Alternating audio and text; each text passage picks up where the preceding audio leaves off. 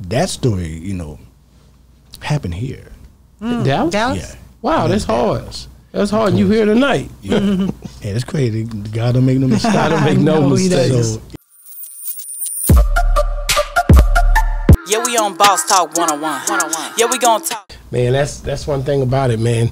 P, man, he had to be a special kind of leader to even, you know, have an ear for that type of sound, or to go with what he felt like was his, because he had to go with his gut. When you're young, you got to go with what you feel. You got to go with what you think is going to be the right way, you know.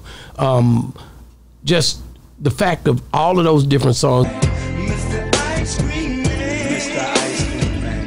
Mr. Ice Cream Man. It makes you somewhat of a, like I told you on the phone, like I compare you to Nate Dogg when he come down there. Yeah. People say yeah, because of the way that you know, the way that you hooking them, you know, the hooks, man. The dope game, I think these hoes and these niggas out to get me, man. I always feel like The way that you was doing your thing, man, you can't deny that talent is there, and it's not a talent that everybody possess. I'll just say it like that. So you blessed to be able to do that. God is great, man. I'm just expressing myself the way I knew how, you know what I'm saying, and filling those voids that I figured that, you know, I was on the vibe, you know, just had a vibe, catching the vibe. And when the vibe was felt, you know, cuz would say, yo, lay that cuz. They used to call me that a lot, cuz me and him are cousins. Y'all are cousins. So how are y'all cousins? Through the mom, dad, or what? Paternal side. Okay. Like his dad's dad and my dad, they're brothers. Okay. We're close kin. Yeah. Close kin.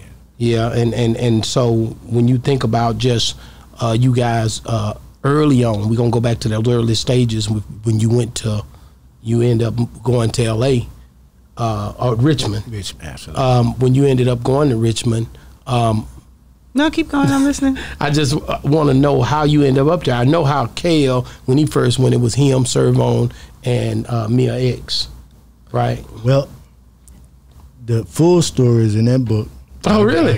I got it's called Moby Dick. For, you know, I would say partial story because it's not that book Moby Dickopedia is in the encyclopedic format. Oh, okay. You had to go research. So the encyclopedia, if you know the format of the encyclopedia, is summarized stories. It's not like the full blown out story. Yeah. So I got summarized stories in there. But that story, you know, happened here.